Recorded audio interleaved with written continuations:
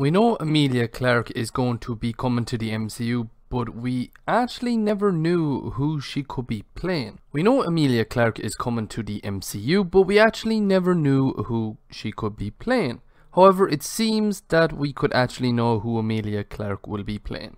If you like this content, please subscribe to the channel for more Marvel, Star Wars, DC and gaming content. Also check out my Twitch, TikTok, Hover and Twitter. Links to them are all down in the description below. The rumours going around are stating that Emilia Clarke is going to be playing Agents of the Shield Quake. This character was shown throughout the Agents of the Shield TV show, and it does seem like she could do a good Quake, you know, but not sure what happens to the whole story of Agents of the Shield and that Quake. Is she just played by another actor instead of Chloe Bennett reprising her role? Now it's Emilia Clarke. The whole storyline in Agents of the Shield is then just not canon?